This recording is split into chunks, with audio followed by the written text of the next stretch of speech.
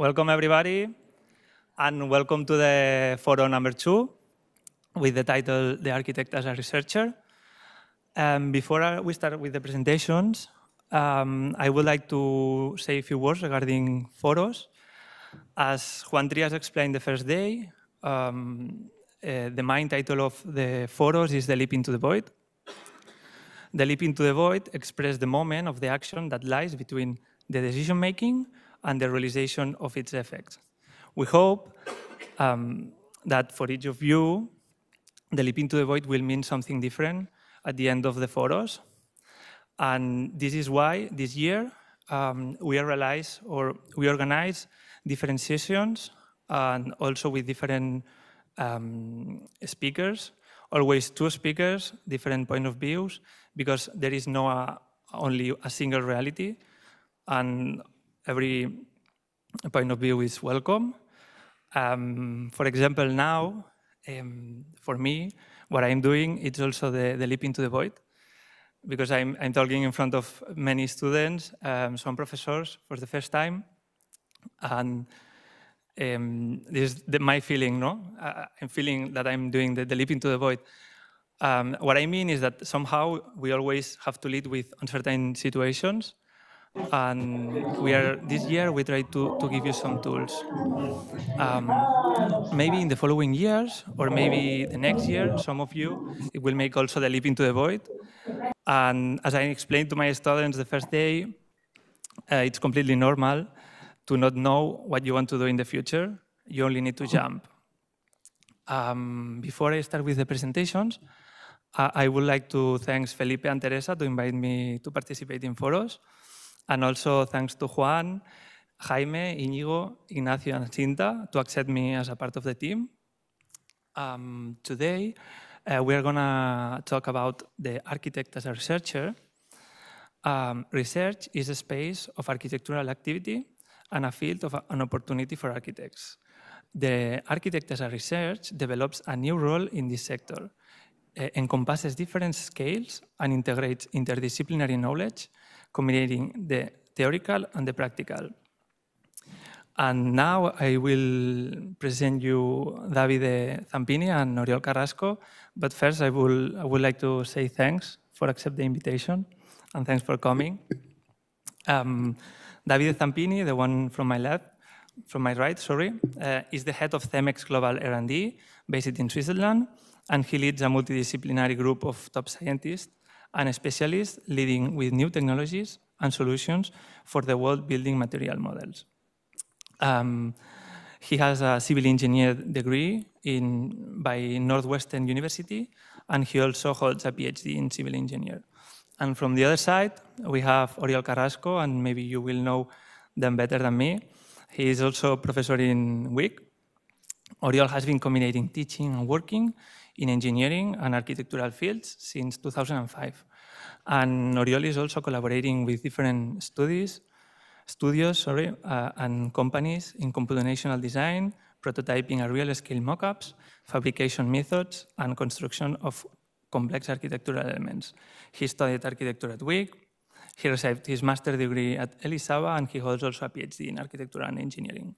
And I would like to add that he is part of some research groups like LITEIS from UIC and Design with Nature in YAC, and I think so many more, but I think it's enough for now. Once I say that, I would like to start the dialogue or the presentation, giving the floor to Oriol. And I will ask you first a question to start the presentation. We discussed this with our students, and I think maybe you will give a nice answer. I would like to ask you, what is an architect as a researcher? Okay, I will try to do a response on that on my presentation. Thanks. Yep.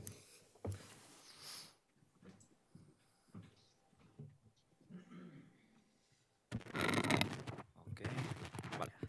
Well, first of all, I would like to thank the organization of Foros and the people involved here for the opportunity to be here in this sort of kind of new ways of lecturing here in UIC, at least with these participants of 2 people.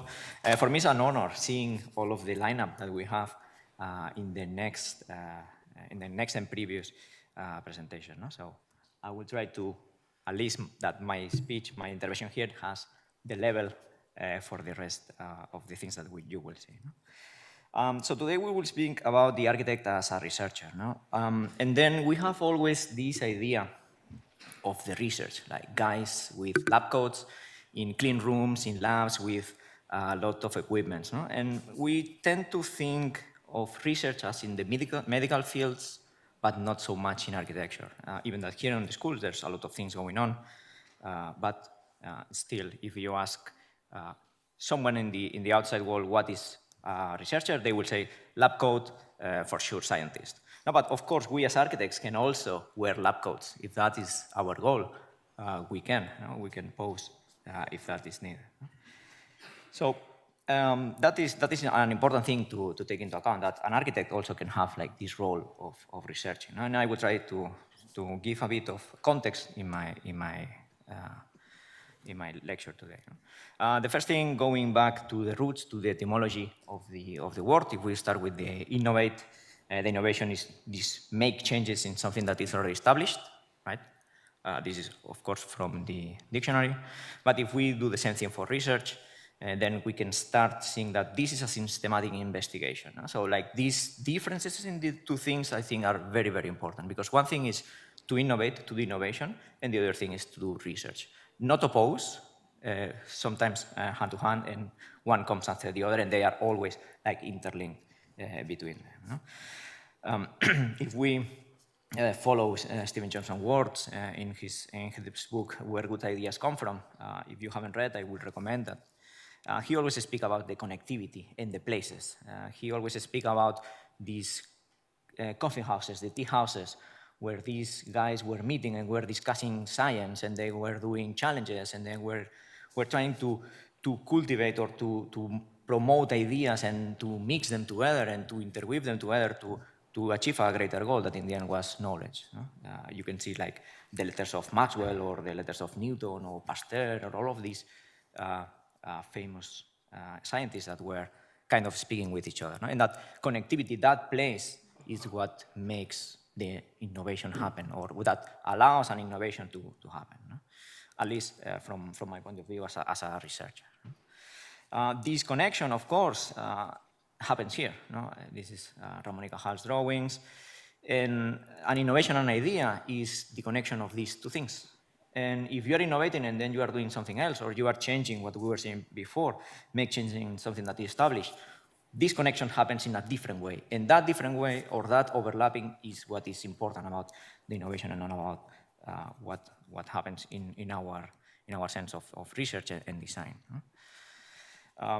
Of course, I need to speak about Leonardo da Vinci, not to be compared to him, because we are way far from him. But this interconnection, or these ideas that keep evolving, or that keep mutating, or that they are being used for something else, I think is very interesting in a figure like a guy of Leonardo da Vinci, a true polymath, no? That he was painter, engineer, scientist, theorist, architect, draftsman, so all of these things at the same time. So he was studying the wings of birds, and then studying the bones under those wings, and then proposing machines with the same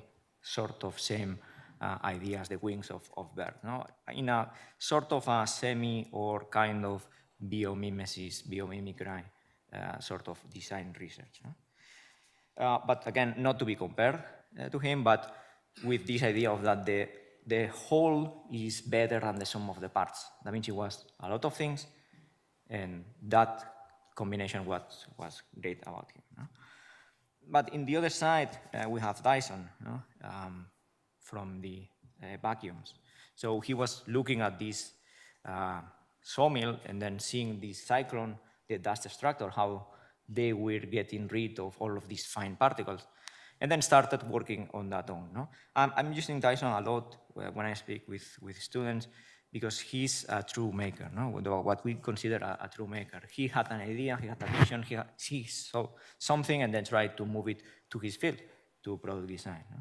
So this prototyping, it's extremely, extremely important when we are doing research, because we can have like a more intellectual research, let's say, but in architecture, what is important or what is needed is this applied research in product systems, whatever. No? We can discuss that later, yeah, if needed. But the trial and error of Dyson is extremely important. The same way as Freyoto, when he was always doing these exercises of form finding with soap bubbles, and then these soap bubbles become minimal surfaces, and those minimal surfaces could become architecture in a way. This combination, this interconnectivity of different things that could happen at the same time, or in different times, or in different moments, or consecutive, that could create something that is greater than the sum of the parts. No? We have this one in LITEIS in our office as a constant reminder that you cannot believe what you think when you are designing something.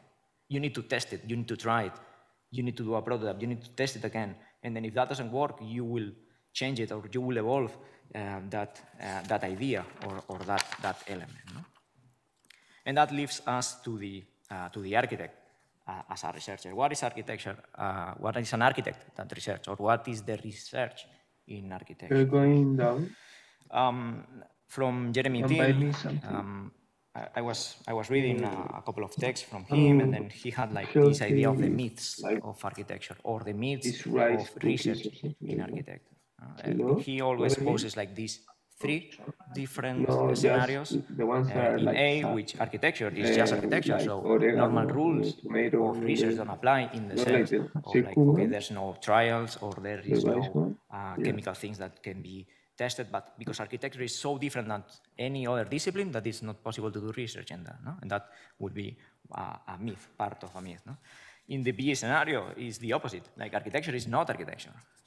So it's a sum of things, and if it's a sum of things, we could study structures, we could study construction, we could study like the spaces and so on. No? And then we could try to evaluate architecture as several elements, several parts that we can kind of in research on that or investigate on things, and then in the end that will have value. And on the last scenario, we have the idea of that a building is a building and then it's research and everything is done, and that has already a value, which is true to some extent. No, those are myths, so those are not real case scenarios. But in the end, if I'm trying to get that from Jeremy Thiel and then put it in a way that can be a bit more easy for us to understand or to at least locate or have a framework of what we are doing, something like that could happen. No? We are doing research in architecture, research for architecture, and research through architecture. And with all of these three things is what I'm going to base some of the examples that I will be showing later. No? For me, it's very important to have like these three scenarios to see where we are, what are we doing, and for what are we doing. That is the most important thing when we are doing research. Because research by research, there's no point in doing that unless if it doesn't have a public utility or it doesn't have an end goal, there's no point in it. No? So with those three and continuing with the three, I was thinking in these possible three ways. Of course, there are a lot more, and depending on who you ask, you will find more, and then the more specific you go, the more areas that you will get.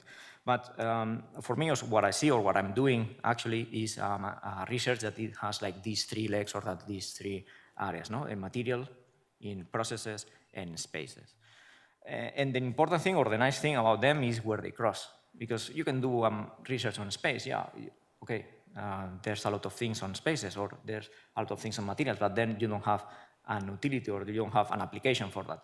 And then these points, like the 1, 2, and 3, where these areas overlap, I think are the important ones. No? When we are speaking about material and spaces, no, if you go for the modern movement, when they were starting to use concrete, that allowed a new typology, a new space, a new possibilities that happen. No? If you go for material and processes, if you change the material, then that needs a change in the process of manufacturing, for example, that could result in a new space. No? And that Goldilocks point in the middle, which is very difficult to to achieve, of course, because it's a project that has to have a compendium, at least in these 3, of course, because there are several hundreds more that you could research on. No? So yeah, that areas I think are the important ones. No? In the end, if we look back to Da Vinci, those areas, the interlapping areas of his research were extremely interesting. No? I'm extremely grateful that I'm part of the LITEIS research group here in the university. And what is important about the group is that we try to do a similar thing, try to overlapping and then trying to combine different fields. No? We have the academia, we have the research, as peer research, we have the architecture, and then we have the industry. And then the idea is, okay, how can we find projects that more or less will fit in 2 categories, for example, or 3, or if are the 4 of them, that will be perfect. No? But the important thing here is the underlying of that graph, no? Which is the people that is inside of the group. We are all architects, except Pedro, and I think that is very important for a research group, because architects, they tend to know a lot of things in a variety of fields, but they are not experts in any of them. Opposite to engineers, that they know a lot more of a specific field. No? And that capacity of being able to connect or to see through different fields is what makes an architect a great researcher in that regard. No? So that is very important. We maybe with, I don't know, 3, 4, or 10 members of our group could achieve the level of Da Vinci, maybe, no? Or maybe not, but that is not the point, because the backgrounds and the ideas that all of these people can bring to the table is what is actually important. So in that regard, I would like to show one of the latest projects that we have been doing in the group with Vicente here after COVID. No? Of course, we know these images, we are aware of it, and as architects, we see that there's a problem in them. We have moved to a typology of housing that doesn't have balconies, and now balconies are, we understand that they are very important for the life because they are adding things to the houses that we cannot find them inside. So this relationship between the inside and the outside are extremely important. And then we have like this problem that we don't have balconies, right? And then what was proposed originally by Vicente, and then we developed it a bit further, was this idea of creating balconies that could be attached to facades, to existing buildings, for example. And then we could create balconies for houses that didn't have any sort of exterior space before. No? But that is something that an architect would be able to do, right? Seeing the reality, seeing what is the problem, and then propose a solution. I'm not saying that an engineer won't be able to do it, but if you ask me, an engineer will go and then will try to do something that is extremely specific, while the architect will try to do something that is a bit far away in different fields or that are connecting different things. We were creating a space, yes, so we are like in the first category. We are creating something that has a material. This was originally meant to be in wood and then attached to the facade, but of course has other things that require a sense of engineering, like what is the system of transporting those things, how we can move them in trucks so they are flat packed, and then we can just maximize the transport and then we can reduce CO2 in transport, for example. No? But this idea, this interconnectivity, I think is what is really important. No? Of course, that got a patent in the end. That was kind of one of the elements. But a patent in the end is not the goal. No? We have the possibility of being Tesla or Edison, no? But also maybe both. No? Maybe we are the ones that are dreamers and that are thinkers and that design and that do prototypes and then try to create better things, and not forgetting like the business side of things as Edison. Of course, like the line is not Tesla or Edison. There's a lot of things and a lot of ground in between them. So the position of the researcher also that is extremely important in that area, no? In which part of the line is. But again, like a patent is not a goal, it's a result. of the research. This is my patent, my first patent. But of course, we have like this idea of that the research is not only for achieving that, but a systematic investigation to communicate knowledge. And that is the important thing in here, to be able to communicate the knowledge, as Archer will say. There's a lot of more things that we could speak about that, but important, systematic. So we are researching, we are being very, very scientific in that area and communicating. Coming back to the idea of these spaces, here with Diego and Pedro, another colleague from computational design, we have been doing this ongoing research of machine learning where we are defining a grid. We assign this grid to monopoly houses, and then we change the grid and the machine is able to generate new architecture. It's monopoly houses, so not real architecture, but we are teaching a machine on how to design. Of course, we're starting to that, but yeah, machine learning will be a very, very important tool for that, in the terms of the dissemination of architecture. If we move forward to other research, of course, my line of research inside of LITEIS is composite materials. So that's why here ITKE, that is working in the intersection of processes and materials with carbon fiber pavilions and all of these research that they have been conducting through the years, understanding the material from the beginning to try to propose new spaces, new elements, things like this. Foster and partners, in this case for the Apple Campus Auditorium in the Steve Jobs Theater, they had this extremely big, 44 meters in diameter roof that is made out of carbon fiber that you can lift with a crane, and then you put it on top of a glass wall, creating thus a new space or sort of a different space as we are used to, with a different material that also involves a different process for creating that.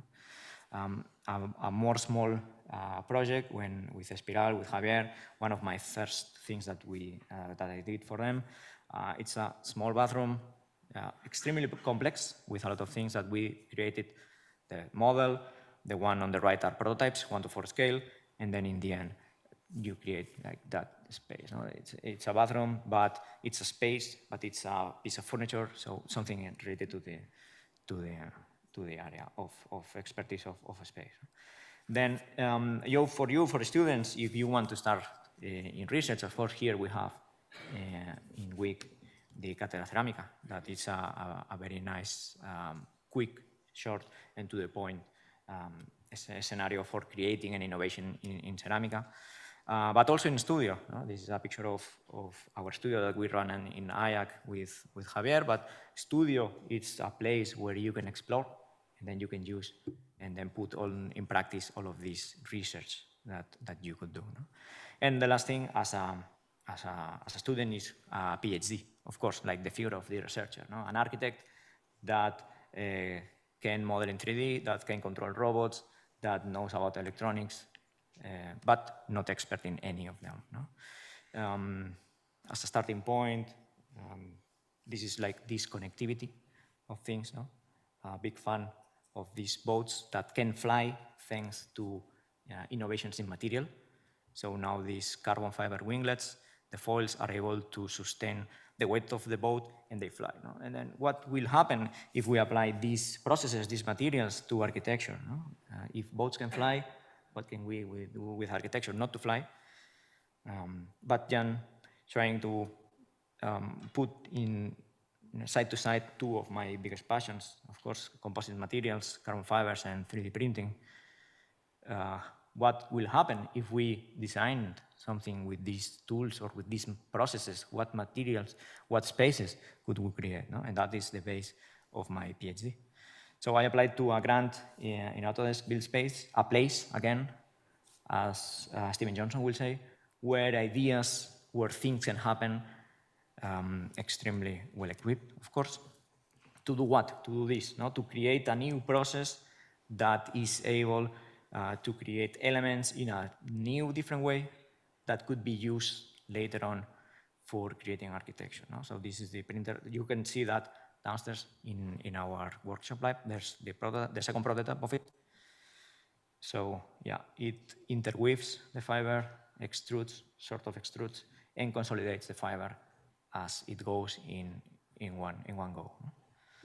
So a new process with a material that is not very used in architecture. So what will be able to do with that? No? That's an incognito. Things like this, for example, maybe, where we can put this to the test.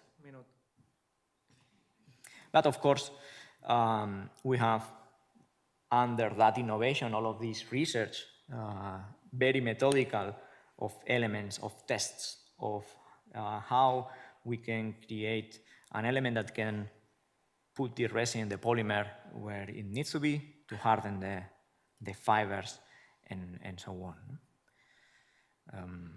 Yeah. So all of these mechanics, I was constantly trying to tell these people that I was an architect, not an engineer. Until the end, I could create my own café con leche with my own element. No?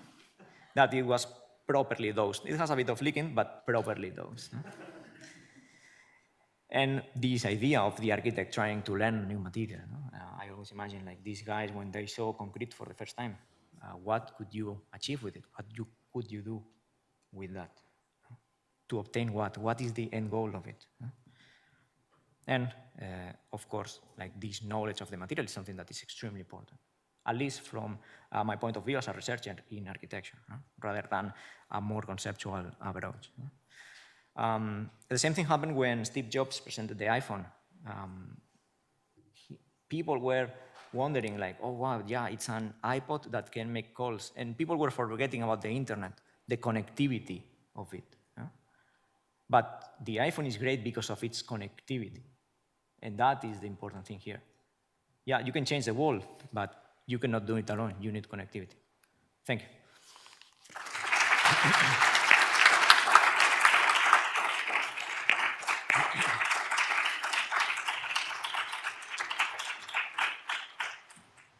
Thanks, Oriol.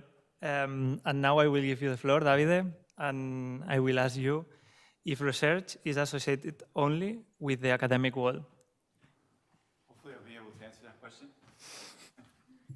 Well, first of all, thank you very much for having me, because if Oriol mentioned that he was extremely honored to be here, I'm even more honored to be here, because obviously I'm an engineer, and of course, it's to be among architects actually it's an honor. And actually, you will hopefully see and conclude that after my presentation is that one of my ambitions in life is to become an honorary member of the architectural world.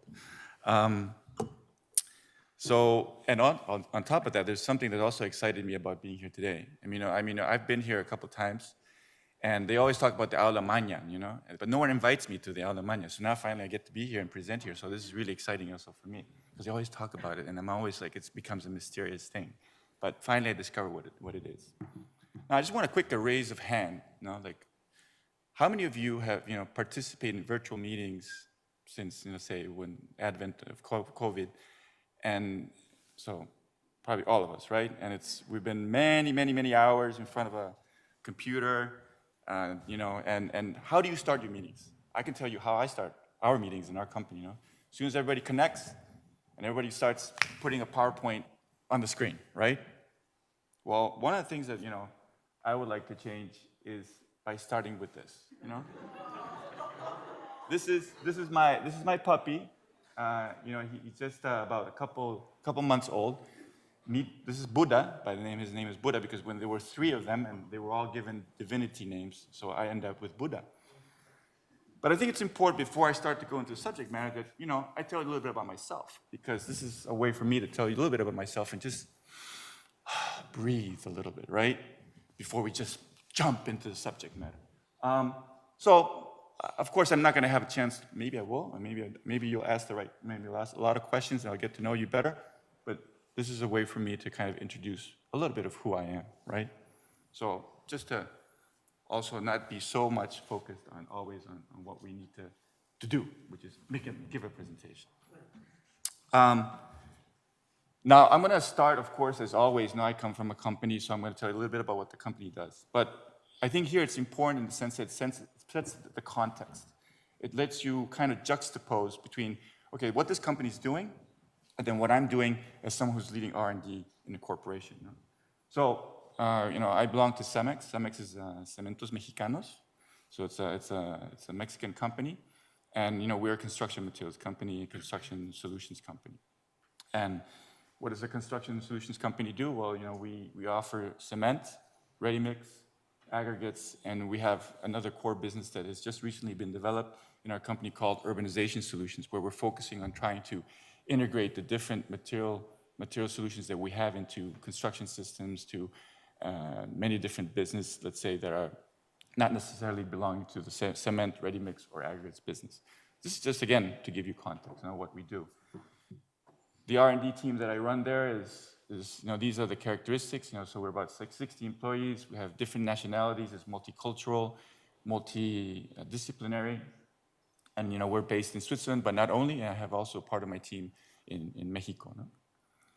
And, this is what we do. No? So we have, let's say, capabilities that we have developed, and the activities that we're focusing on are material innovations, construction solutions, production processes, building information. So also to some extent digital, and we're focusing on all the important issues today, which are CO2 reduction, urbanization, biodiversity, water management, resource efficiency, and social development. Okay. So this gives you the context. And this tells you, okay, what does this company do? And okay, how is, this is kind of a roadmap saying, okay, these are the activities that we're working on. But it doesn't tell you how we're doing it. And the how is the key. I show you this picture, and I think probably, it reminds you of the very famous picture in New York. And, we always are very much focused on saying, okay, the question here is not what we can do, but what do you want to create? Okay? And this then, is what, for me, triggers, the leap of faith. I have been, running our R&D in CEMEX since 2003, and I've told everyone that, when I joined CEMEX, that the R&D for me is a 20-year project where I will start it with a leap of faith. And the subject of this presentation actually is for me very exciting because it actually rings a bell and resonates with what I've been doing in R&D in CEMEX. Because I've been taking the leap of faith, and I've been taking a leap of faith by betting in architecture. And let me tell you what I mean by that. So I'm not going to go into the details of the project, but what I want to show you is a number of projects that I started to work in where architects became an integral part of the R&D process at CEMEX. This is one of the first projects where I collaborated with architects from the University of Syracuse. And there I was confronted with the topic of materiality, how to adapt and evolve material characteristics to achieve a goal. So this was a very interesting project because I was completely amazed by this project because of course, being an engineer, I was like, wow, because these architects said, okay, we want to reinterpret fluiding.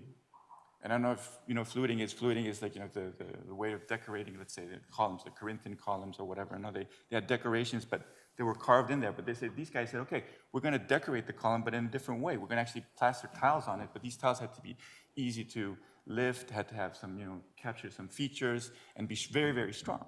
So they said, okay, how do we do that? So I was like, wow, architects, had a very unique idea, and they wanted materiality to somehow be able to fulfill that vision, right? So materiality was starting to be the language that I started to work with. And then with the same kind of architects, we went out and started to dare and provoke. And that was very interesting because, I had the architecture students in our lab, and I exposed them to everything that was about materiality of concrete. And then, they came up with a question and they said, I dare you guys, engineers and material scientists, to actually fold concrete. So we start to do origami. So that opened another dimension. So it's the daring and the provocation.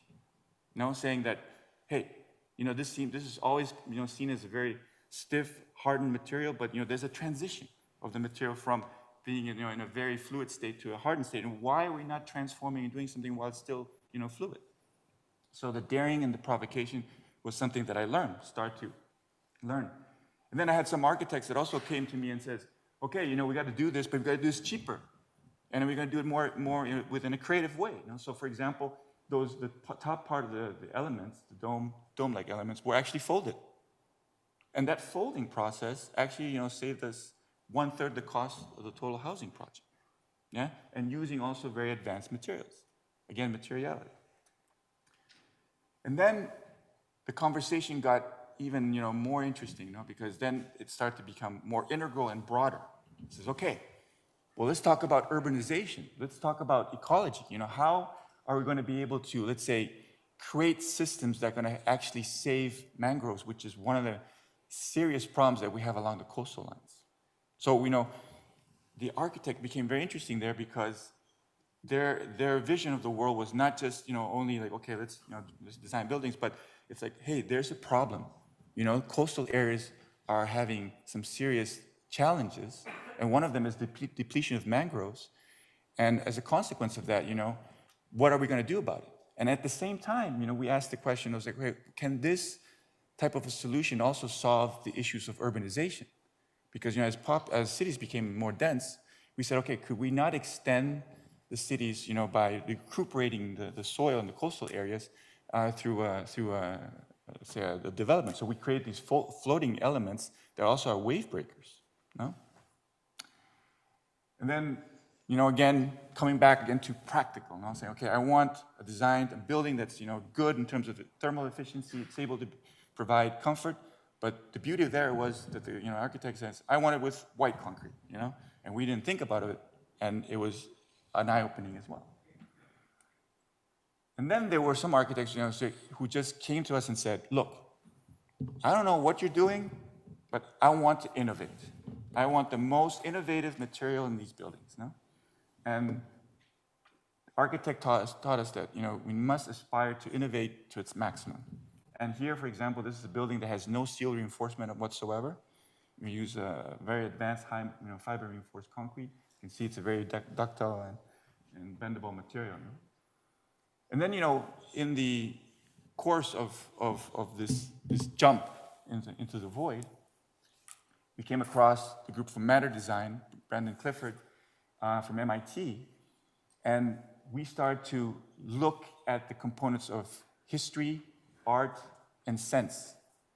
And that was really also a very, very, very, let's say, amazing, let's say, interactive session, and I will elaborate a little bit more on this later on. But you know, we actually took elements like this one here, where you know, we actually created unbalanced. So the center of gravity was completely shifted, and in this body, you can push it in any direction that you want, but it actually will stand back up again. And you know, and if you look very closely, the design, because there's a design behind this, and if you know a little bit about the Janus, there's the door towards, you know, it's a Janus because it has two faces, but they're kind of, you know, juxtaposing each other. No? And then, you know, inspiration by history, you know, the famous island, the famous statues on the Easter Island, how they moved. So, you know, so Brandon Clifford from MIT said, look, he spent, you know, a month on Easter Island. He said, you know, I went there and talked to the people there and said, you know, how do these statues actually move? You know? And the locals said, well, they actually walk. He says, what do you mean they actually walk? Well, it turns out that, you know, if you tie the top, you know, so you actually tilt those statues and actually tie a rope on top, the center of gravity is shifted in such a way that if you pull left and right, the thing walks, okay? And we did use the same concepts there to actually, you know, develop what we call the walking assembly. So all these elements have shifted center of gravity, and so a single person can actually move and actually assemble these pieces, you know, without using cranes. And then, you know, we start to even go further and say, okay, how do we engage humans with these structures? You know, how do we actually reinvent space? So, you know, what is the interpretation of space? You know, and we went as far as saying, like, you know, space is not just an enclosure, but it's actually somehow delineated by maybe a temperature gradient, by, you know, how people use it. So we used the same concepts of the walking assembly, and, you know, and even like went as far as saying, okay, can we recuperate let's say elements that would be thrown away. Like for example, there we recuperated a precast element, and we actually added to a concrete that was dumb intelligence.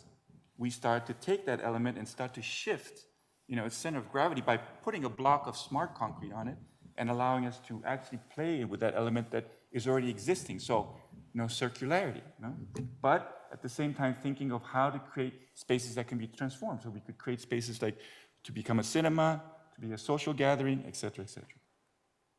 And of course, then we start to work with architects where biodiversity was at the center of their world, and they wanted to create life in the concrete. And so, we ask ourselves, well, what kind of concrete technologies we could develop to actually stimulate, that birds and animals would grow in it and vegetation of certain types, and that they would, go through the course of nature. And then, we start to put also functionalities, with this shift of weights as well. So here we actually created a barbecue kind of area, but let's say if it's winter, those seats would be warmed by the barbecue while it's cooking, and so the guys, this is a winter, so people are sitting there, but the seat is very warm because it's also been heated by the barbecue. And then all of this, so all of this experience, all of this inspiration, all of this, broad knowledge that we have derived from making that leap with architects, So an R&D, very, R&D group, typically as, what Oriol shows, the lab, the equipment, the lab code and everything. And finally, we work with all these kinds of aspects into the equation.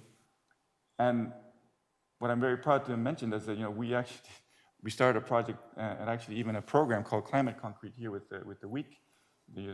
And this is actually a project that has materialized. So from ideas that were generated through a research project, students and professors actually in an architectural office actually materialize it into a real solution. So this is a facade element that was designed, co-created with professors in an architectural office.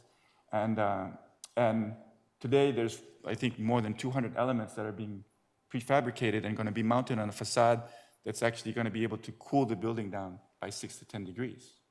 Okay, and that all started because of a research project, because of co-collaboration, because of this process of coming together, and bringing all those elements, so the materiality and so forth and so forth. Now, so I explained all those projects because I wanted to transmit to you that, you as architects have brought so much to the R&D at CEMEX.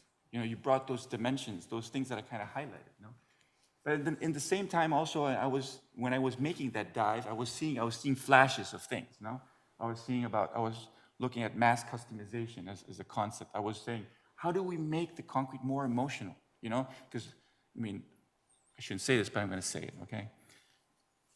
When you look at a piece of wood, you get kind of excited and emotional about it. You want to kind of hug it, right? When you look at a piece of concrete, you don't necessarily, the first instinct is not to go and hug it, right? So what my question, one of my leaps there was to say, well, how do I make people fall in love and get emotional with concrete, And then we talked about the concept of genius loci, the genius loci, So how do I, when I build something and I'm going to use a certain type of material, how do I actually, understand better the spirit of that place and be able to shape the materials and the structures to fit in that context? The holistic approach, as you saw now, as we start to accumulate these different dimensions, design, emotion, history, art, we start to have a more holistic approach to things. So R&D did not just become just creating the material, but it came to create the material, accompanied with the design, being sensitive to the local situation and so forth. And then today, of course, the environment is a big issue, The CO2, sustainability, et cetera, et cetera. Now, I want to make something very clear, because we talk about, research, R&D, and then we talk about, and I'd like to make a distinction between research and innovation, okay? And I think, everyone is using Leonardo da Vinci, because Leonardo da Vinci, he was very systematic. If you look at this image, it transmits, like, some kind of pattern, order, structure, things are calculated, and things like that. But I think that, that's fine. And that's something maybe we can debate. There's a lot of logic and science behind that. I tend to believe that if you want to really truly innovate, you have to explore and jump, and then there's another jump. You have to jump into chaos. You need to throw yourself into chaos, complete chaos, and you're going to be completely lost because that's the image that you get. You're kind of like completely lost in this wire of stuff that you can't even untangle at the beginning. And the whole process of untangling that is what is going to create the innovation. And it's the most difficult, because when you're in that situation, and that's the situation actually that I like to put ourselves in the most, because that's when you start to say, okay, I'm going to develop a completely new approach. First of all, I'm showing this diagram because this is known as the 10 types of innovation. Some consulting company came up and said, okay, look, when you innovate, you're not just developing the product, but there are many elements to it. I think the architect is actually the 11th element of this innovation chart. Because what is very interesting from the architectural point of view is the approach. What I say to people is that, if you look at the companies that are doing R&D, or maybe if you look at other architectural faculties that are doing R&D, probably all of them are working on the same subject, right? Probably, we're working on reducing CO2, and we have our projects on CO2. But what I always say is that what's going to make the difference is the approach. How do you do it? Everybody's working on the same damn thing, right? And just to show how extreme we go. So the professor from MIT, Brandon Clifford, we ask ourselves what is magic? And you guys are going to ask yourself, okay, what is an R&D team in a corporate environment, studying magic? Well, we studied magic for a week. We studied magic, and we understand that there's the pledge, the turn, and the prestige. And and when you erect a building, it's like magic, right? At the beginning, there's nothing. It's flat. And something happens, and you unveil it, and there's the prestige, right? So here we were actually exploring how to actually make an obelisk appear out of thin air. That was the objective. How to create the illusion that my construction is a magical, let's say, opera. It's a magical feature. So we studied magic for 1 week, because we ask ourselves, how can we make something appear out of thin air? Okay, so that was one of the research projects that we had, how to erect an obelisk in a magical way. So the approach is very important, so how do you engage? How do we engage with each other? The language that we use. The language has changed.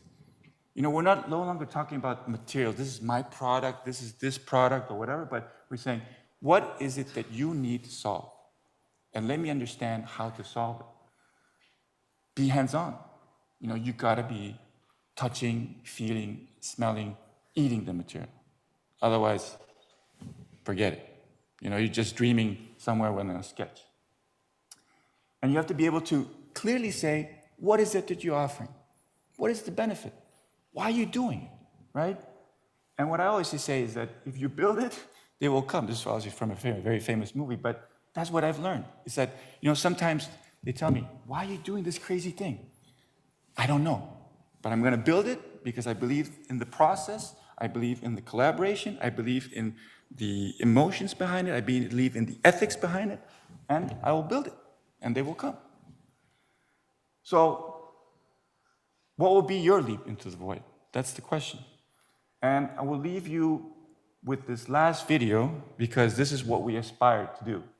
We aspire to have buildings build themselves. So again, these are unbalanced elements, but you trigger it, one of the elements, and then they actually self-assemble. Thank you.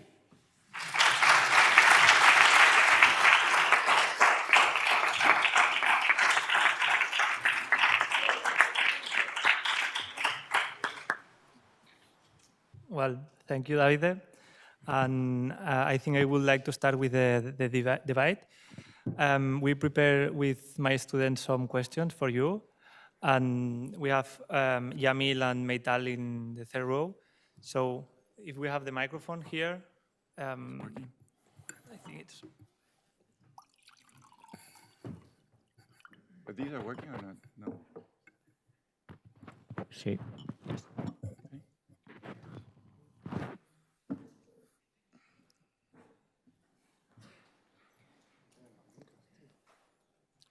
We could yell. Yeah. It's coming. So it's even Hello? 2 microphones. Okay, it's working.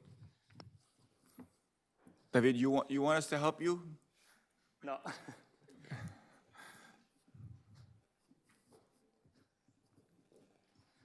I will give you first the word to Yamil. Hi. First, very interesting the way you approach and see research in architecture, because sometimes it feels like Oriol started his conference like something more of a laboratory, not so much part of architecture itself. My question mainly remains on when we as architects or researchers know how to stop, or where the research ends, if it's from project to project, like setting up an objective and a goal, or is something that it goes beyond it. Because with all the constant changes in the world, the new innovations that are all over in different areas and different disciplines, sometimes there are some research that doesn't end up in one project, but give you like the main idea to develop further and end up with a better and a bigger project later on, So there's Oriol, you want to take it? Sure, of course. I think it depends on what are you researching, no? Because if you're researching on a product, for example, or for a system, the end is maybe near or not that far. But if you're researching architecture, you will be researching your own life, because your way or your background of creating architecture, even that you don't want to, it will appear in all of those projects that you do consecutively or not. No? So if you are, I don't know, researching on spaces, for example, you will be researching on spaces always, because there's always something behind it. When you reach to a certain level, there's something to research further, because the farther you go or the deeper you go into research, the more things that you will discover. No? If it's a product, then it's maybe a bit easier to know where to stop, but still you could research forever. So I don't know if there's an answer for that. I guess that it's a matter of time and costs, I think, if you are doing a product, let's say. But if you are doing research in architecture, it can be endless. Yeah, maybe there's like maybe two ways to answer that question. No? One is the very, let's say, practical, let's say, company type of answer. No, saying like, okay, you definitely have timelines, and you have time constraint.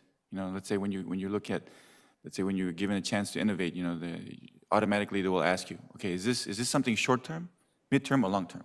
So you have to be wise to say, okay, well, what really it is. But then, once you make a commitment, then you need to put all your efforts to fulfill those deadlines and the time commitments. No. Now, I also agree very much with what Oriol says. I mean, let's say in what I do, I mean, I never stop. It's a constant battle with almost myself. I mean, I don't know. I'm sure Oriol does this too, but there's always a little piece of paper next to my bed. And I will wake up at the middle of the night and actually, write out ideas or, anything.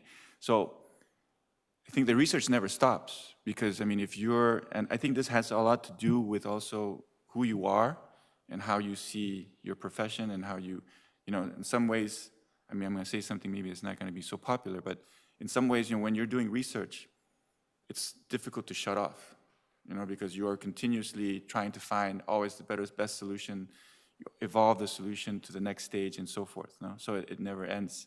But at some point, you have to have that discipline to say, okay, this is good enough for what it's needed. But that depends on, I think, there's a very strong human element to it, that I can't, you know, and I think that Oriol expressed that, cannot be taught, nor it cannot be acquired somehow, you know, and it's difficult to explain, but that depends from person to person and what you expect out of your life, you know? Okay, perfect. Thank you. We have another question. And Meital, I will give you the floor.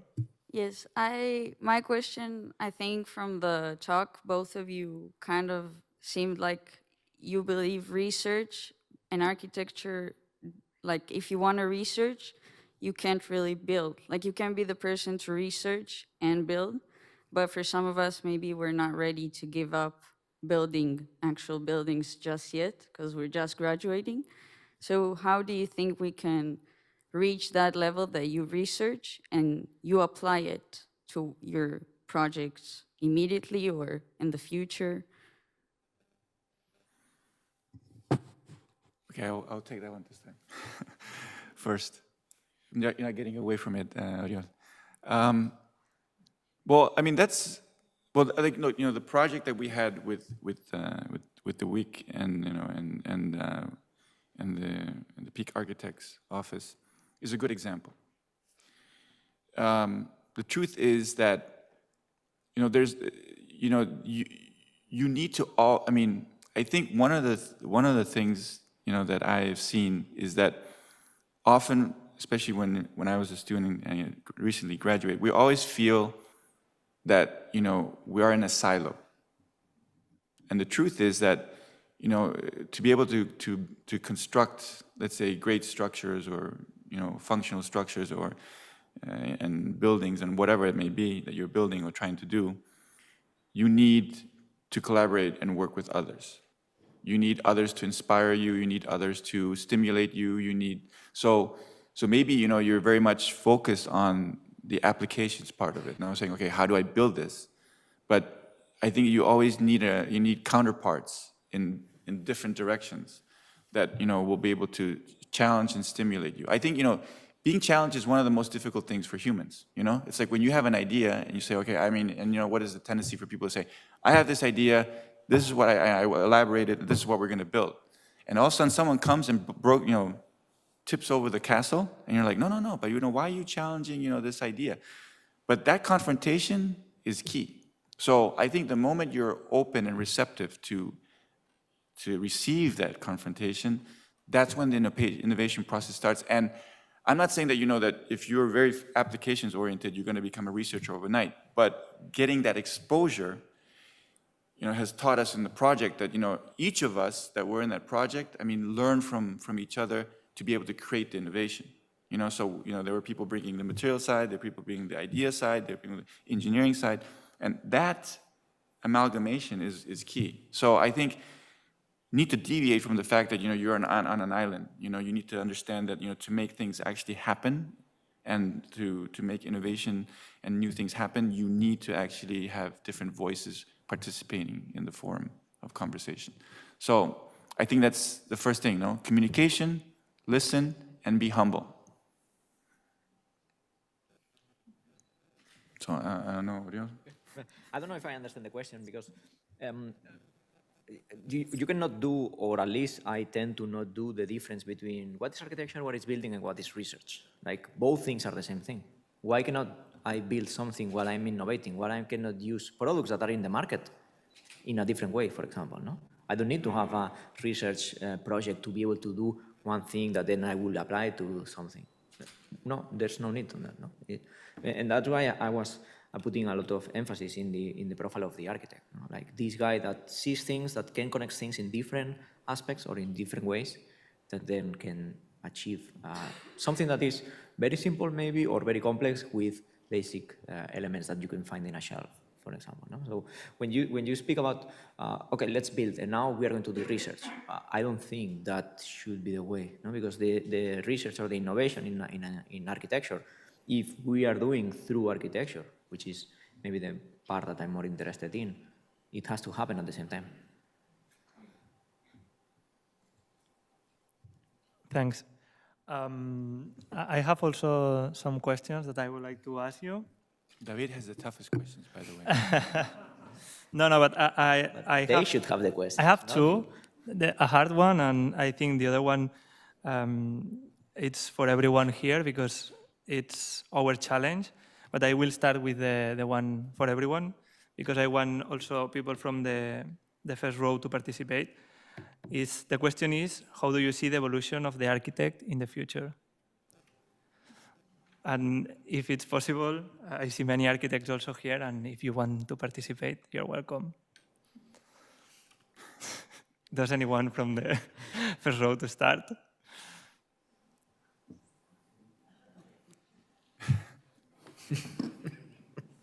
What is an architect? That's a good question.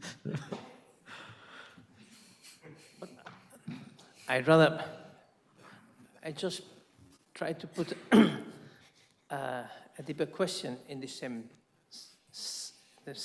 same direction. I think that what interests me a lot is the way, Davide, you are in a very, let's say, in a very hard ambience. You're in the middle, in the core of a very big company and a very, let's say, business-focused company doing something that has been done for the past 50 years and been doing it a little bit better. And I remember that when one of the first times we met, you were saying that if this company doesn't understand that somehow that must jump in the void, that must introduce into their day-to-day business what we are doing here, this big company, as big as it is, it may have no future. So that's, in another sense, what's happening to us architects. Something more vague, let's say, more not so specific, but it's something that has to do with that. We all architects, even though we think we are very fashion, very cool, we are doing some fancy things, we are doing research and so on, but something is happening, and that's why we must jump into the void. So the idea for me, and the question, would be how you manage inside this strong company in order to be able to keep on with your ideas, no? And to have this kind of balance between vision and execution, no? Emotion and business, and craft and industry. Because we have, I think, we have a lot of things to learn about that. Okay, I mean, I'm going to answer two questions. I'm going to answer your question, Felipe, and then I'm going to answer also the question that was originally asked in the sense of, you know, because it's kind of linked together, no? I think, Felipe, that the battle never ends. You know, I think that, you know, let's say research, no, let's say doing research is a research in itself.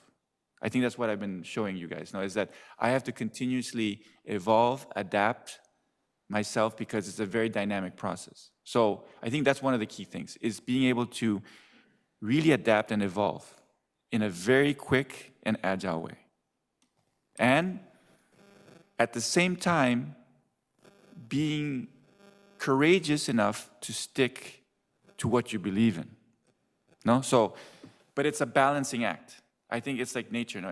Nature is always, let's say, getting disequilibrated and then finds an equilibrium. No? Disequilibrated and finds an equilibrium. So this is kind of what happens. That's how I kind of describe what happens to R&D in a big corporation. No? It's like corporation has business objectives, and you need to actually, you know, make sure that you do that.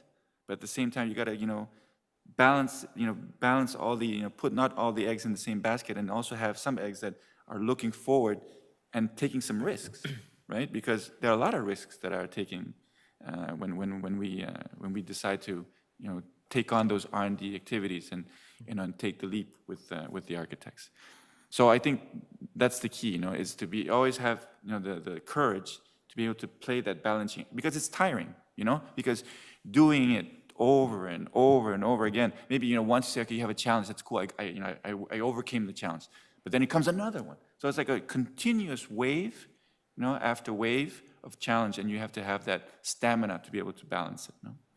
Now, coming back to the architects, I think there are two elements that I see with the future of architecture. One is that, and I don't take this the wrong way, okay? But this is what I see. I think that architects are not have a very low awareness of their value. In the sense that I showed you a lot of things which architects have brought to my world, no? And I think Oriol touched on it. I mean, you have a very strong overview of a lot of things, social things, history, art, and things like that. And there's this tendency today to focus, to say, okay, this is what I want to do, and this is what I'm going to focus on, and this is what I'm going to go with my life with, And there's not enough patience to say, well, can I assimilate myself? It's almost like you have to look into yourself, time out, chill, look into yourselves and say, look, I'm actually in this world that's going very digital. Sorry, Oriol, but very digital. You guys are so good. I'm always impressed. When we have architecture students come, they open, what is the famous programs that you guys use? The rhinos, right? The rhinos of the world. Right? You open the rhinos and you start making the calculation, you start erecting things, God, those are amazing things that you can do. But unfortunately, it's the same thing that I think will lead to your downfall.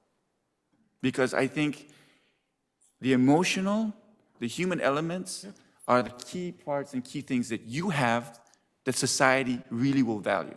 We are teaching a machine to draw architecture. Exactly. And there's nothing more powerful than the human element and the emotions. And that's something that we're losing. And that's why, when I talked to some architects in Berlin, they told me, they're not going to need any more architects on the job site. Because you know what? There's a BIM program, there's a robot that does it, and someone is doing so. I don't need an architect to design.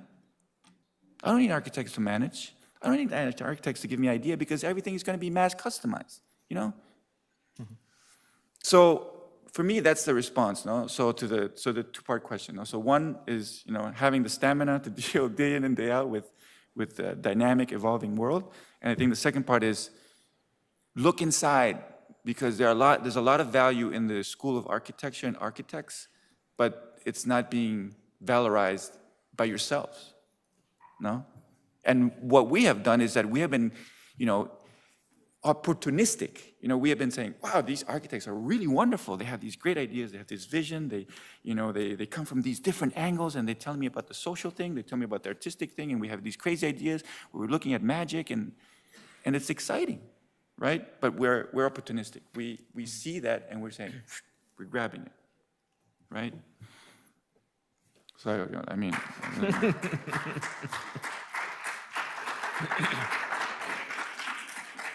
I know, are you applauding on the opportunistic part? Because that's Would you like to add something, Oriol? That's fine. We can leave it like that.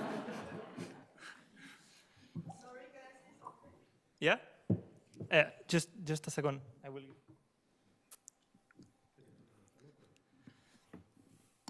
Hi. Okay, so I really, okay. I think I understood your point in which, and what Oriol said, that we're being substituted by machines. But at the same time, I feel like even though we're trying to teach machines to create these materials and all of these, there is these small elements, like you talk about the approach, right? Like a machine cannot feel the space, a machine cannot really give that magic that we are taught of. And yes, we are taught to use the Rhino and AutoCAD and all of these to make things faster, because we live in a faster world, right? And we have to adapt somehow. And sometimes we don't really have the chance to just sit back. But I believe, it's not really a question, it's more like I got a little bit built up, and I'm sorry about that. But I believe that we are also taught to be sensitive and to love the space and the materials and to understand what kind of materials are going to give certain emotions and feelings. And so, like Oriol said, we are not only architects, we're also researchers, but we're lovers of the space, of the geometry, of the materials, which is what really creates this architecture and this approach. And I don't know, what was the question? I'm so sorry. I will answer that question. I got very emotional, but I'm gonna play the advocate. So you're bringing out the true architect in you. I suppose, sorry, thank you. I will play the advocate of the devil here. No? The moment when you can code emotions, that will be the end of the architect, right? Because if we're speaking about... landed the bomb right there. If we're speaking about the emotion, the poetry of the space, the light, and so on, the moment that we can do that and put that in numbers, there's nothing else for us to do. Because a machine will do that 10, 15, a million times faster and better than us, because it will be optimized, right? So what are the tools that we have to fight against that? That is a very good question. No? I'm not going to answer, not now, at least. But yeah, no, it's true. It's true what you say. But we have to be aware of that, no? As Davide was saying, that we have to be aware of what we put on the table, because at some point that won't be enough. So. Do you remember the question now? No, just kidding. What do you think about that? Like, because you talk about that it's going to be our downfall, no? But you also have to take into consideration that part that we play. No, I mean, in fact, when I said I was opportunistic, is because I do recognize that you have some extremely great, characteristics as trained architects. So for me, it's been a blessing. When I took that jump, I was making a bet, and I discovered a whole world. For me, it was just amazing, to work with architects, and we continue to work with architects, and we hire architects in our team. This is really, and now that, when I was walking here, unfortunately, it was too late already. What I should have done is actually brought one of my researcher architects with me and have him or her talk and share his or her experience, because we have architects that actually do research every day. But the way they do research is completely different from, what we're conventionally doing. And this is the beauty, the beauty is that, I don't know, but I think that, and maybe this is a good question to the professors. Is there a point in time maybe that, how we teach architecture needs to be revisited, or maybe it's not enough just to have let's say a school class full of architects, but you maybe need to sometime invite some engineers also to the classes. From time to time. Think about that, but I think I think why we're asking this question is because I think why the theme is because there is this leap that needs to be made, and is it just one leap, or like in my case it was many leaps. So at some point as you fall, are you able to grab onto something, and and I guess that's the question. What are you going to grab onto?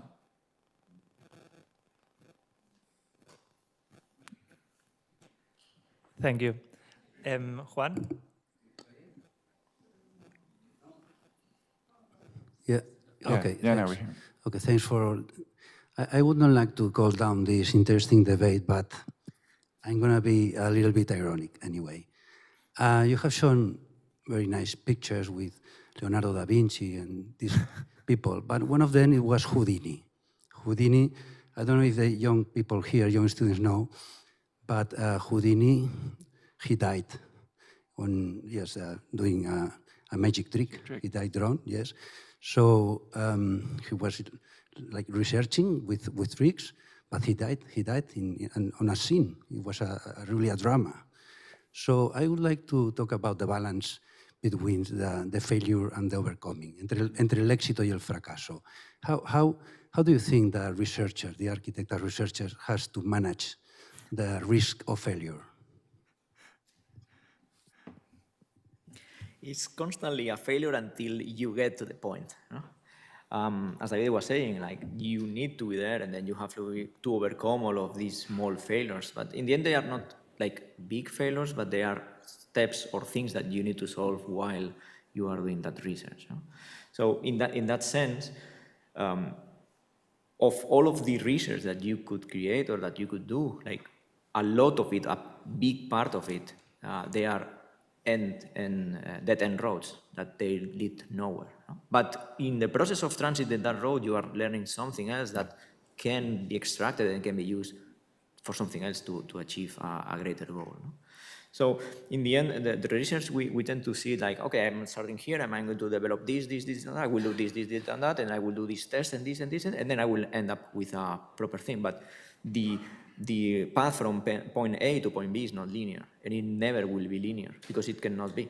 Because if you know where you are going, you already know what you are researching, so there's no point in that, right? But in the transit from here to there is where you find the thing. And maybe in the middle, you find several or other things that you were not thinking about. No, that you can see like in the history of innovation. No, like superglue was a mistake. They were trying to do something else, and then they found superglue. Or the Post-its, they were a mistake. They were trying to find something else, and then they overcome like a glue that was very fragile. No, so I don't think that research has a failure per se. Okay, you can fail objectives, if you want to put it that way. Or you can fail cost, or you can fail timings, but there's not a failure per se, because you always get something in return. Maybe it's more or less useful, that's true, but there's always like a path that you can follow to arrive somewhere else. Yeah, no, that's a, that's a very good question, no? Because let's say that in the context of a company, for me, there's no such thing as failure. I can't fail. It's not allowed. Because, as Felipe mentioned, is that when you're in a big company, it's very business-oriented. So when you go and tell somebody you failed, it's like, what do you mean you failed? If you failed, then why did you work on it to begin with? It's like, if you know it was going to fail, why do you work on it? That's research. And that's the big challenge. Now, for me, in the, 18 years that I've worked in this company, it's been very difficult to manage that, no?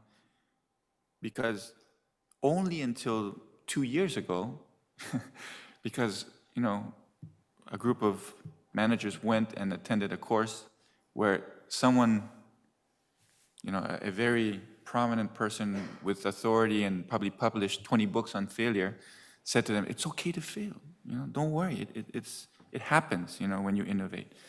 Then they finally say, oh, okay, so, but they said, okay, look, you can fail, but fail fast, as quickly as you can, so that, we can correct which is also the right way to do it, no? Because now the fashion or the way to look at it is like, okay, you want to be able to fail fast so that you can learn from those failures and then, and be able to get to the solution quick.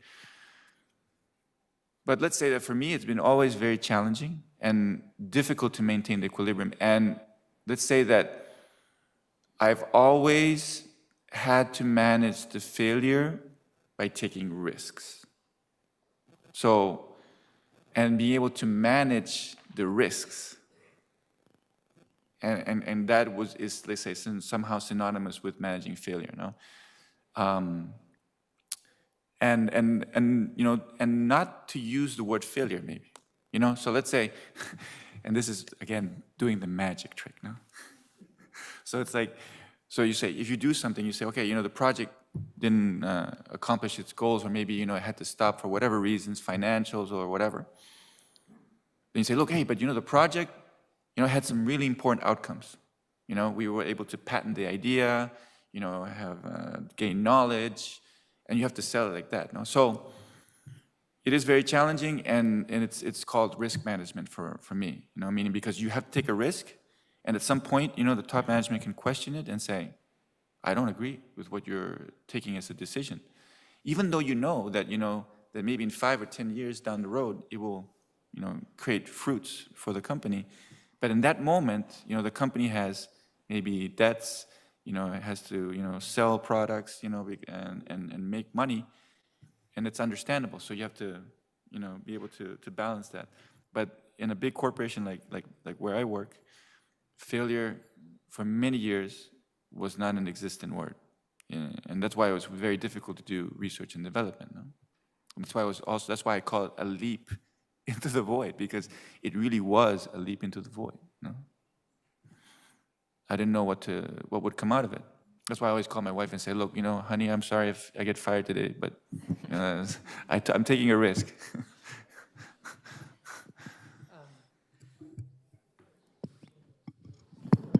Oh, there you go. Yeah, there you go. Well, going back to the last comment, I think that the society is changing over the last years, and maybe the world is realizing that it's not about productivity anymore; it's about knowledge, and the real value of things in society relies on knowledge. And I think that this is driving big corporations and big companies to invest also in knowledge as the big active. No? So I think that maybe this is also related to what you're right now saying, and how such a corporation like CEMEX is changing. No? But well, I wanted to share some thoughts about the question about what is the future of the architecture. Also going back to Maital's question about, from the student's point of view, or young architects, when you finish and then you've been learning, and maybe that's a reason to change the way we teach, because we are somehow teaching our students still the old ways. Like, the goal is to build something, to finish, and then, you are lead to build and to make a house or a project or a school or something like very physical, no? And there's many other applications for architecture. But I think that today is a special day, because actually we have Oriol coming from the research world, like more pure in a way, like the faculty and all, within all the departments here, that we're doing a lot of research.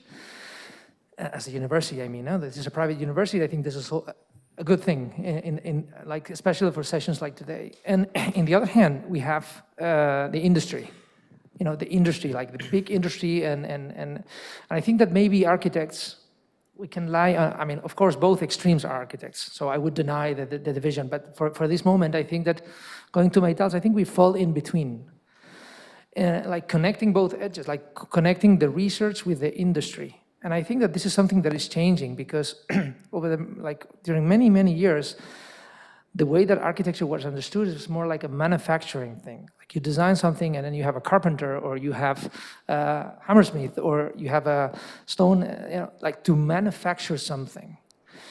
But the industry is really changing.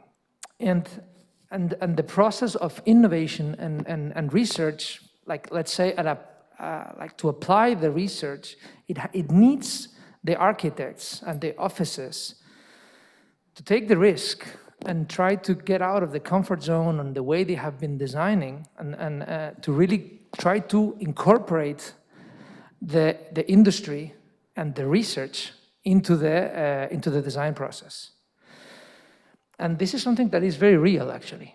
I mean, and it depends a lot on the attitude from the young architects and not so young architects. Like, I mean, it needs to somebody to really invest and take the risk to design something together with the industry, to really innovate. And for example, myself, I question myself about, I've been pushed to also here at the university, okay, I mean, I'm not even a doctor. I mean, you need to do some research. You need to become a doctor. You need to get it's part of being a professor, or learning on that. And then I asked to myself, and sessions like today, what could I research for? What can I, like, I'm more coming from a like classical architect, like designer, or coming from an office like applies design, no? But then I think that one of the key questions is to really push the boundaries and then try to really get closer and closer to the industry, like big architects is doing a lot.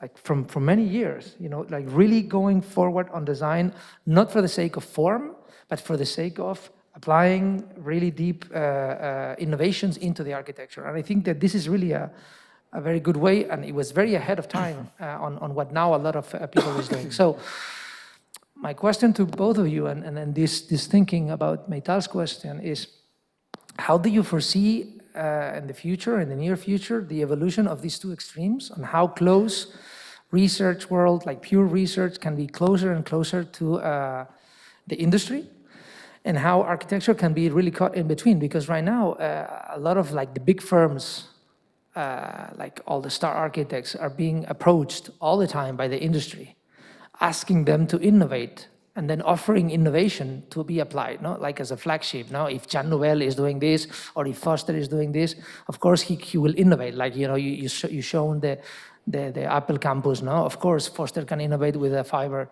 cyber, but I think that also middle and unknown architects should have the same attitude of innovation.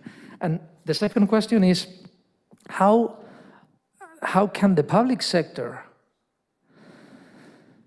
through the public tendering processes, allowed and shift and change to allow this innovation to take place? Because I found our own office, we're doing public projects around Europe, and we are trying to innovate and trying to bring in products, and we found out that we really need to work with the industry close together to be able to design. Like very, very early in the design process, already in the concept design, to really, because we don't have we can have the ideas, but we don't have the knowledge. So we really need to work hand by hand with the industry. But the public tendering processes around, at least in Europe, they're not allowed to pre-assign specific brands or specific companies. And therefore, you are not really allowed to officially, you can do it maybe off the record, but officially work directly with the industry. And this is something anachronic. It is like both regulations are anachronic, and also the processes of design and tendering are anachronic. So how we can solve this, like we're doing today here, because this is a private university trying to mix things and erase these boundaries, and I think that this is something interesting. Okay. Thank you. By the way, very interesting. Thank you very much. You want to tackle the question? Sure. Well, it needs to be in that way that you say. No? So if you are an architect or you are a designer and then you're designing something, and after you finish your design and then you try to go to the industry, well, you will find a very big wall, very, very big wall, that maybe you cannot climb it. But if you start working with the industry in the early stages of a project, a product, whatever, you will get that knowledge that is missing for you to incorporate it into the project or the product, no?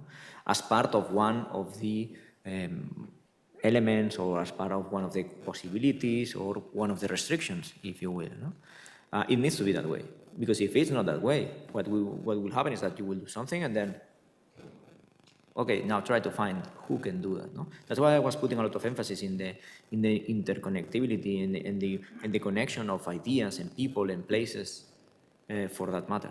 The exchange of knowledge is extremely important.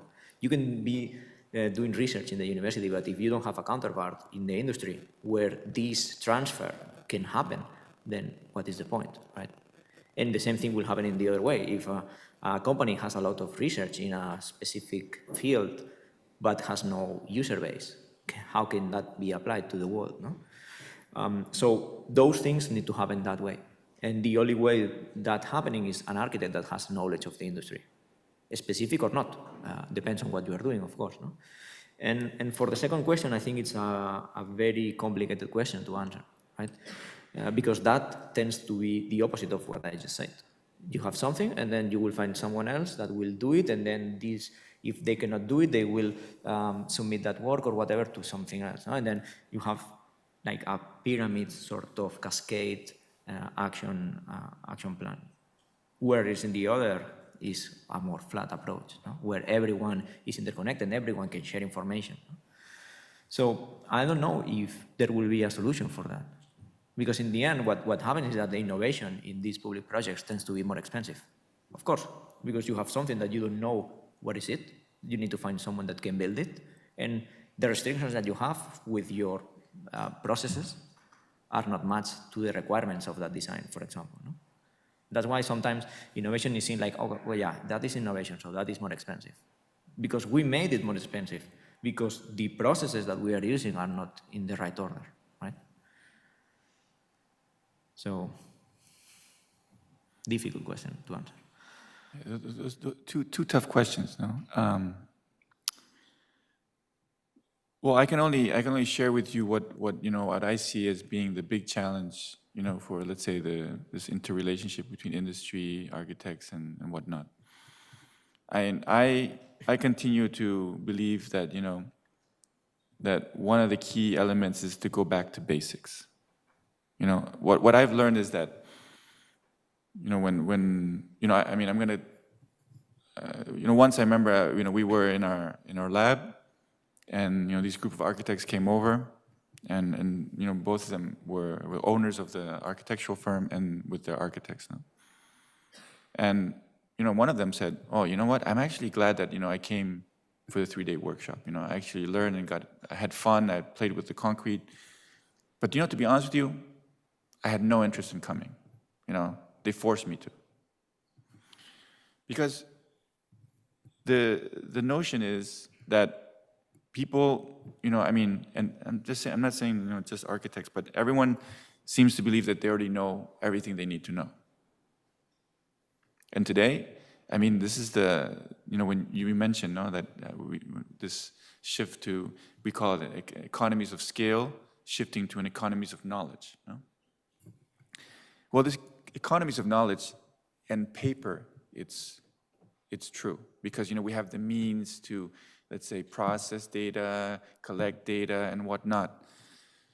But I want to go back again to the human element. Human is only capable of assimilating so much information. So the question is, what are we doing to really understand what is the universe that is at our disposal to when we want to design, find a solution and whatnot. And what I always see is that there's a big gap, because everyone comes with a preconceived notion. Every engineer, architect I talk to is like, oh yeah, we know about concrete. And I was in a meeting with a very important architectural firm, and the first thing they told me was like, look, you don't have to tell me about anything about concrete. I know you're a concrete company, but I know everything. I know about this, I know about that, I know everything about concrete. You don't have to tell me anything.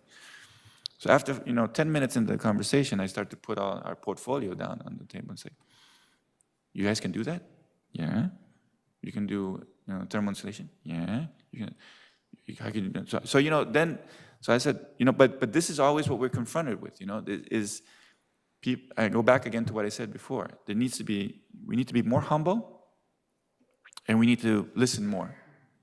Because even if we think we know, we don't. And and that's something we live every day. And I think until we don't solve that problem, we're gonna have mediocre results. And I think today we have a lot of mediocre results.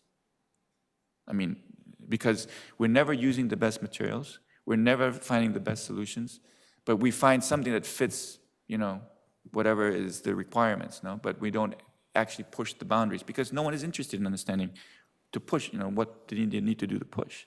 That's the first thing. And again, I guess I coincide with Oriol in that in the public sector, it's even a worse nightmare, no? Because everybody there is trying to make a buck or trying to, make things, and this just goes back again, I hate to be sentimental, I shouldn't be, because I'm an engineer, so. but I'm almost 52. Tomorrow I'll be 52. And I only have some more years to work, But what bothers me every day is not so much, my job and what I have to do, But I think what bothers me is that we're probably, as humans, taking a path that is not leading us into the right direction. In the sense that, we have so many capable, when I look, I'm sure that if I learned about you guys and what you do, I'm sure you're very capable of doing some great things. But I'm sure that all of us, including myself, have been mediocre in achieving what we need to achieve. Because, it's just very difficult not to be mediocre. It's easy, It's always easy to take the shortest path. It's always easy to go with the conventional wisdom. it's difficult to say, I have to research, I have to find out, and I have to, see what is the best solution and so forth. But we're losing some of that, no? But it's also going back to what I said before. I'm sorry about the Rhino and all that stuff. I don't want to make it, okay, I need to learn all the programs so I don't just, make a publicity for Rhino. I mean, sorry, so I'm in the cat, whatever. But I'm seriously concerned more in that aspect, is taking the time, making the time, and knowing really what you have available to achieve what you need to achieve. Because I can tell you, like 100 of buildings that are built every day, I mean, I think 99% of them probably are not built with the most adequate materials. And I'm not, trying to promote concrete, wood, or whatever. I'm just, because someone needs to get the job done and quick and without any emotions, which is fine. I mean, it works. I'm just glad I won't be around to see what happens. Sorry about that, but it's a little bit gloomy outlook now. Okay, we still have like 10 minutes. If anyone wants to ask you something. Tough question. Otherwise, I will. No, it's not that tough. Well, my question is, what long-term challenges will the sector have to face on? I know it's not easy, but... No, I mean, long-term, I think... I mean, for example, Jaime said one that nowadays it's complicated to work architects in a public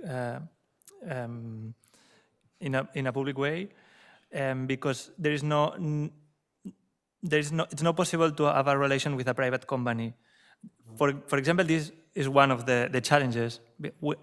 We have to break it as an architect because otherwise we won't be able to be better, or at least to try it. But I don't know, maybe the decarbonization, sustainability, new construction methods. I don't know. What do you have in mind? You always do the more difficult questions. I think all of them. We have to tackle all of the problems. No? And now, thinking that concrete is, I mean, we're going out of sand. No? Sorry, Davide, but that will be a reality, not for us, but for this generation. No? Yes. We build with concrete because it's easy, it's fast, it's cheap. What will happen when we don't have concrete anymore? No? Are we going to use only wood? We will plant everything available land to be able to fulfill the needs of wood? No, because in the end, if you look at the metric tons of concrete, that's a lot. In the other hand, using wood has some better benefits than using concrete, of course. No? But I think everything has to be changed. Everything needs to be changed as I don't know, 10, 20, 50 years, because our way of building should be changed also. We are not building as the Romans. Well, we are. So we need to change that. The mass for the Romans was very important. For us, maybe it's not that much. What will happen with all of these buildings that need to have restorations or refurbishments of or whatever, no? What will happen in the Champlain in the upcoming 20 years? The buildings will be 150 years. Usually a building stands for 100 years. What will happen with all of that? This generation will need to build a new Barcelona on top of what we have. They will need to change the paradigm of architecture, on how we build architecture. So all of it at the same time. So David, you asked at least for me, a very tough question, no? In the sense that, let's say I will use an example to explain why it's such a difficult question. For example, and underlying this example is what I call behavioral science, no? And emotion. Because, for example, when COVID struck, one of the projects I initiated with the architects that the different architects that we worked with was to say, there was all this big discussion and there were competitions launched about how to reinvent, redesign space, no? Because, you know, the social distancing was relevant, you know, like, for example, the restaurants had to find ways to kind of, like, you know, like, I think in New York, or I don't know, in San Francisco, the restaurants, you know, to have business, they put the seats out there, but then there was a whole reinterpretation of the space, right? Because that space maybe was public space, maybe you couldn't, you know, put the tables there, but, you know, they had to get creative, and so all of a sudden, you know, something like that happens, and it triggers a behavioral change in society, right? And we studied that a lot, you know. I mean, I know this.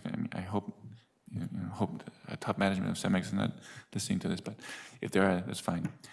But we spent a lot of time, you know, weeks and weeks, understanding what is the role of our materials and what role they would play in reinterpreting, you know, space and architecture in light of the fact that, you know, certain elements were triggered by the COVID, no?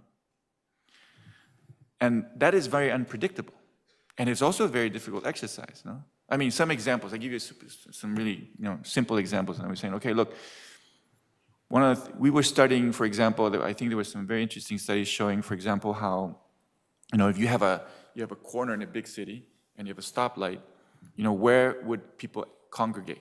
No? So we studied that. You know, when they showed that people typically congregate next to the stoplight, they would have a conversation, smoke their cigarettes or whatever. So you see, you know, human patterns develop depending on certain scenarios, certain situations that you have, you know, if it's a landscape-based driven scenario or a city-based driven scenario. So we were starting to try to understand what would be the behavioral patterns of people given these conditions, no? And we were asking ourselves, okay, how do we design so that, you know, it doesn't become like a tape on the ground. You know, like one of the things I hate to see, you know, it's like, you know, you go somewhere and they put a piece of tape there and say, okay, this is the distance you have to maintain.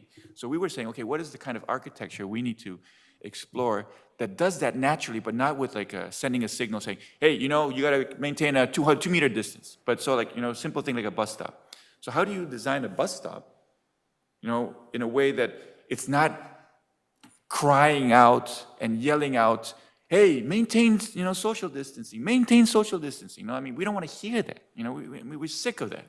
But we need to design and shape that bus stop, even though a simple bus stop, so that the positions and how people stand and wait for the bus automatically, naturally keeps them distance, no? These were the things that we were confronted with. So in answering, you know, what to expect, for me, that is very challenging because we're dealing with one of the most primordial factors of our human existence, which is the behavior, no? And the behavior sometimes has no logic. And I think that more and more will govern, you know, how we need to design the future, because we start to see this, no? Like, for example, like today, you know, we talk about these common spaces, no? And the idea of common spaces, and why? Because people are connected, they use the things, they more discuss, I don't know, no? But it's all driven by behavior. And to predict that is very, very complex. So I like to believe that that's the most driving force. You know, I mean, of course, CO2 will become important, sustainable will become, but it all depends in the end of how we behave. Because even if we do all those efforts and there's no acceptance because of behavioral decisions that we humans take, they will not gain any value, you know? So for me, that's why, you know, what I have learned at least is that, you know, even though, I mean, it sounds weird, you know, is that in working with concrete, we have to be very conscious about what is the behavioral, what to expect in terms of behavioral transformation of society. At least, you know, the COVID was an awakening of that, you know, because we start to say, whoa, Jesus, you know, I mean, like, space is no longer the way we understand it, you know, and we have to really study how, you know, this particular phenomena triggered changes in behavior, and before, if people were congregating next to the stoplight, they're not doing it anymore. So there's no longer the right reference, you know, and so what is the right reference? So I'm sorry, David, but, you know, you ask a tough question. I don't have the answer except for just saying that, you know, we have to study human behavior as best as we can. It's always the same answer, like the unpredictable future. No, I mean, I think that, I mean, look, you can make it predictable. No, if you think of, let's say, what drives business today, no? You can say, okay, there are these CO2, the things, blah, blah, blah, blah. Okay, fine. And, you know, and we can put some predictive, I mean, those are the things that are obvious, no? I think you can go and Google it and say, okay, you know, what are the biggest concerns today? Well, climate change, water management, good, you know, and those will drive business, and I think that's fine. But ultimately, I think, you know, the human has the final say. And if we're not aware, I think, you know, what we're seeing is that as we move forward, we're challenging that, you know? Because up to now, everybody's been happy to have their iPhones and their computers. But now, you know, you see the oil prices growing, you know, cost increasing, you know, cost of living being more complex. And the question is, what are the solutions for those kinds of problems? You know, how do you make the essential needs of a human affordable? Like, you know, having a shelter, and not only having a shelter, but, you know, living comfortably in that shelter and being able to provide food. And, you know, and like, for example, I didn't show you, but like, you know, for example, I mean, not doing any publicity here, so just, but, you know, we're looking at how to, you know, get the concrete to grow crops and vegetation so you can feed from it. Because the idea is that, you know, you have a wall that actually can feed you, right? So I think, you know, that's going to become the real problem, I think. You know, I mean, that's how I see it. No? Okay, thank you. Thanks everyone for coming. We are running out of time. Thanks again, Davide, and thanks, Oriol. Thank you, and I hope I can become an honorary architecture one day. So I don't know if that will ever happen, but it was one of my ways to kind of, like, you know, try to get into your world. So. And see you in the next Foro, the 9th of March, Evolving Technologies. Thank you.